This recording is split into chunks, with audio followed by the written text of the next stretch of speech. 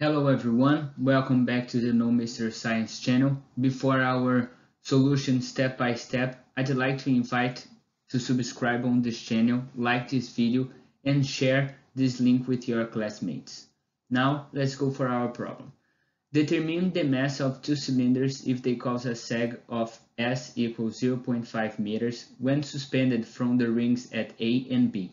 Note that S is equal 0 meters when the cylinders are removed. So here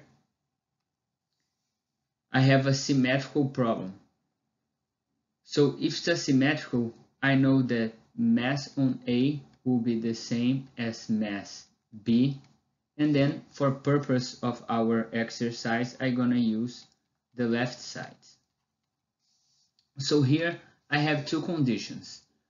The condition after I remove the cylinders, that I have a spring without stretching. So here I have 1.5 and here I have 2, 1.5, and then here I'm gonna use x naught.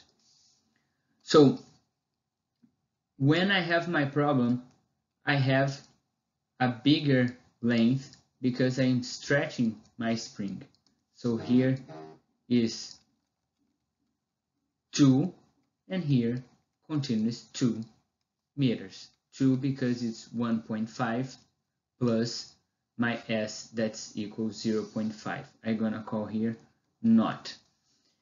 Remember that our spring force is equal K times how much I stretch my spring.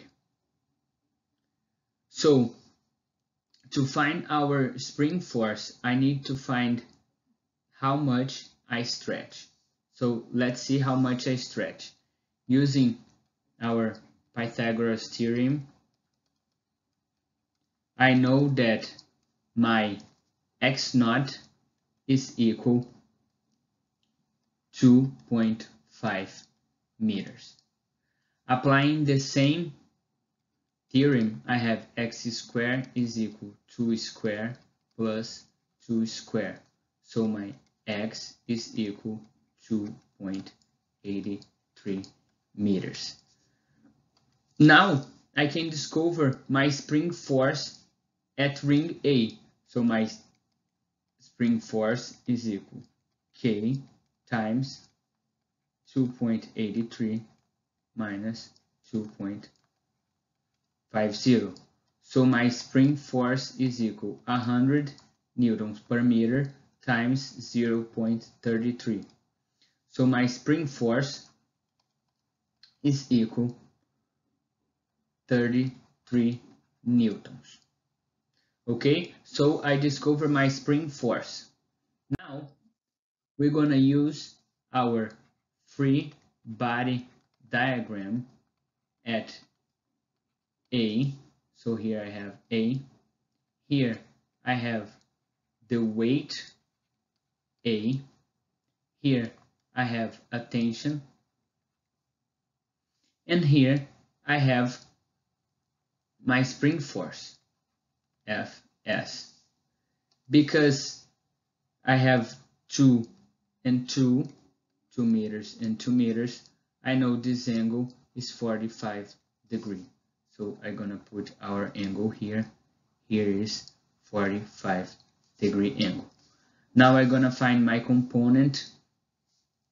Here I have Fs times sine of 45 degrees, and here I have my spring force times cosine of 45 degrees.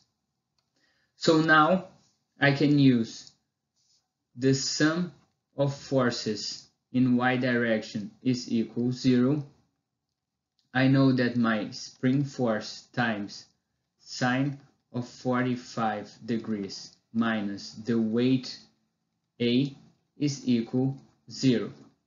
My spring force is 33, so 33 times sine of 45 degrees is equal weight A. So I know my weight is equal 23.2 newtons. Now I know that the weight A is equal the mass times. So my mass A is equal 23.2 divided by 9.81 meters per second. So my mass A is equal to 2.37 kilograms. Now we have our final answer, the mass of A, from what I explained in the beginning. Because our problem is symmetrical, my mass B is equal to 2.37 kilograms as well.